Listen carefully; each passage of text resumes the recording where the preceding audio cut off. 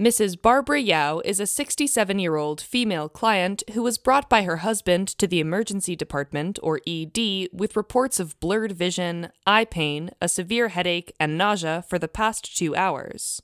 She states that she sees red halos around lights and you notice her eyes appear red. The ED physician diagnoses her with acute angle closure glaucoma.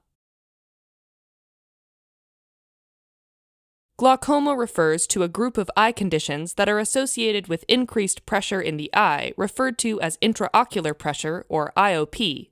But before we proceed with glaucoma, first let's take a look at a cross-section of the eye. On one side of the lens, we have anterior and posterior chambers filled with the fluid aqueous humor, while on the other side we have the vitreous body filled with the gel-like vitreous humor. Now, the aqueous humor is secreted by the ciliary epithelium into the posterior chamber, and from here it flows through the pupil to the anterior chamber. Next, from the anterior chamber, the fluid drains out of the eye through the trabecular meshwork into the Schlemm's canal and eventually into the aqueous veins. Controlled production and drainage result in normal intraocular pressure, which typically ranges from 10 to 20 millimeters of mercury. Now, in glaucoma, drainage of aqueous humor is restricted. As a result, the aqueous humor builds up and pushes against the vitreous body. This causes intraocular pressure to rise, which eventually leads to damage to the optic nerve and the retina. Depending on whether or not the angle between the iris and the cornea is obstructed, glaucoma can be defined as open or closed angle. In open-angle glaucoma, which is also known as wide-angle glaucoma, the angle between the cornea and the iris is not obstructed, but the trabecular meshwork is. This is the most common type of glaucoma, and Black individuals and those with advanced age or a family history are at a higher risk. Now, open-angle glaucoma can be primary, where the cause is unknown, or secondary to another condition that causes decreased drainage of aqueous humor. These causes include a buildup of white blood cells, such as in the case of intraocular inflammation, red blood cells in the case of intraocular bleeding, or even parts of the retina in the case of retinal detachment. Whatever the cause, all clients present with a gradual increase in intraocular pressure. Initially, increased intraocular pressure affects the optic nerve to some extent, decreasing only the client's peripheral vision at first. But chronic elevated intraocular pressure will result in further damage to the optic nerve and surrounding tissue, eventually causing loss of central vision as well. So the final stage of injury is the complete, irreversible blindness.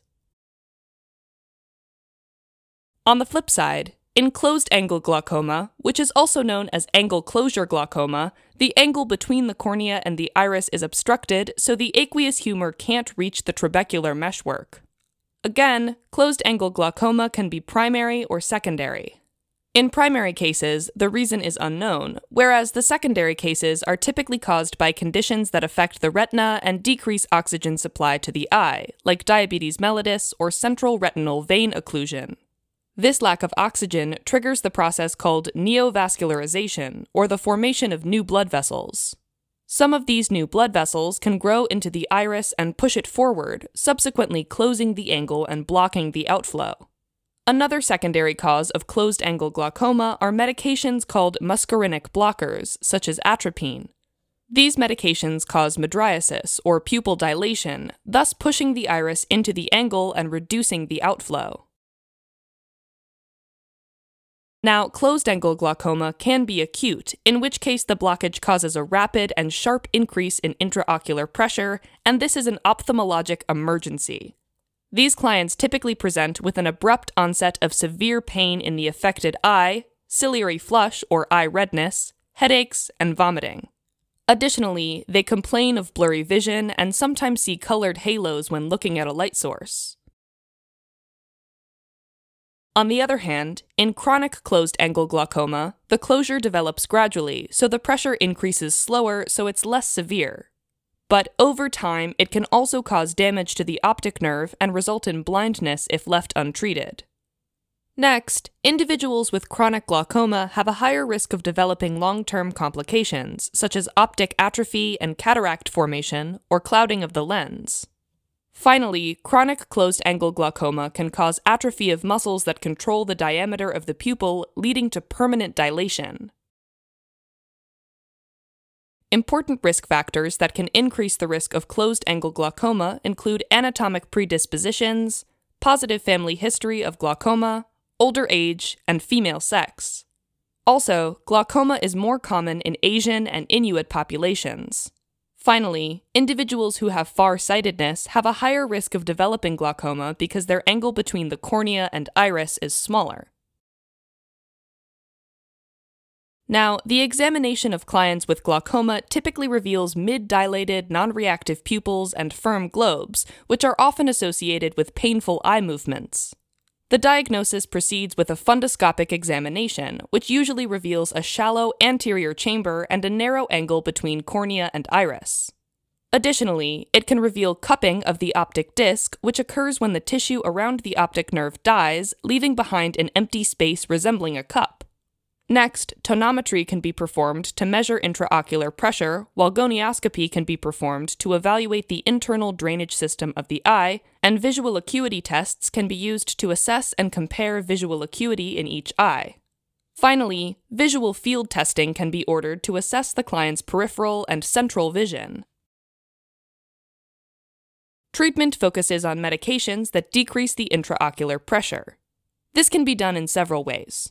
First, we can decrease the production of aqueous humor with medications such as beta-adrenergic receptors antagonists like timolol and carbonic anhydrase inhibitors like acetazolamide. Next, we can increase the outflow of aqueous humor with prostaglandin analogs such as latanoprost. Finally, we can decrease production and increase outflow with medications called alpha-adrenergic agonists such as epinephrine. Clients who are unresponsive to medications are candidates for laser interventions. Let's go back and assess Mrs. Yao, who is lying down in her room with her husband sitting beside her. You introduce yourself and ask Mrs. Yao about her symptoms. She states that it is extremely painful to move her eyes and that she is seeing strange red halos around the lights, but everything else is blurry. She also tells you that she has a severe headache and feels nauseous. Her vital signs are oral temperature 98.2 degrees Fahrenheit or 36.7 degrees Celsius, heart rate 98 beats per minute, respiratory rate 18 breaths per minute, blood pressure 122/80 millimeters of mercury, SpO2 98% on room air, and a pain 9 out of 10 located in her eyes and head. You examine her eyes with your pen light and note that her pupils are non-reactive and slightly dilated with ciliary flush, and her cornea looks hazy. Mrs. Yao begins to cry, stating that she is afraid she will never see her children or grandchildren again. You reassure her that the healthcare team is here to help her. The ED physician enters the room, performs a fundoscopic exam, and measures her IOP, which is 44 millimeters of mercury. Acute angle closure glaucoma is diagnosed, and the on-call ophthalmologist is contacted immediately. You document your assessment findings and continue to monitor Mrs. Yao for increased pain or vision changes that indicate her condition is worsening. Next, you formulate your nursing diagnosis for Mrs. Yao, which include disturbed visual sensory perception due to increased IOP, pain and nausea related to increased IOP, and anxiety related to change in health status. Now you collaborate with Mrs. Yao and the healthcare team to plan goals for her care. Within 1 hour of medication administration, Mrs. Yao's IOP will be reduced to normal levels. Her pain will be managed at her stated level of tolerance of 2 out of 10, and she will report decreased nausea. Finally, as her symptoms decrease and she understands more about glaucoma, Mrs. Yao will report decreased anxiety about her current condition. Alright, it is time to implement your plan of care. First, you administer the ordered beta-adrenergic agonist timolol eye drops and the IV carbonic anhydrase inhibitor acetazolamide.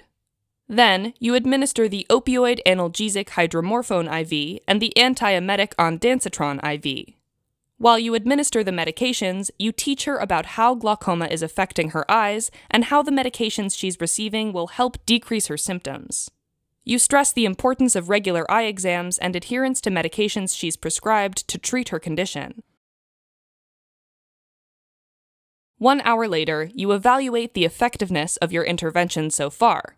Her pupils are equal and reactive to light, the ciliary flush has significantly reduced, and the cornea is less cloudy. Mrs. Yao rates her pain as 2 out of 10. She says she has no nausea and that her vision is less blurry. The physician measures an IOP of 21 millimeters of mercury. Mrs. Yao tells you she feels less anxious now that she understands more about what was happening to her eyes and that she is beginning to feel and see better. You continue to monitor Mrs. Yao until the ophthalmist arrives. Alright, as a quick recap, your assigned client, Mrs. Barbara Yao, presented to the emergency department with symptoms of acute angle closure glaucoma, which is when the angle between the cornea and iris is obstructed, preventing the drainage of aqueous humor. This causes a rapid buildup of IOP, which can damage the optic nerve and lead to blindness if not promptly treated. Your assessment revealed that Mrs. Yao had severe pain in both eyes, headache, blurred vision, nausea, she was seeing colored halos around lights, and her intraocular pressure was elevated. Your nursing diagnoses included decreased visual acuity, pain, nausea, and anxiety. The goals you identified when planning care for Mrs. Yao included reducing her IOP, managing her pain and nausea, and reducing Mrs. Yao's anxiety. After implementing interventions, you continue to evaluate and revise the plan of care as needed.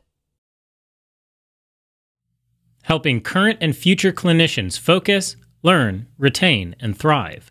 Learn more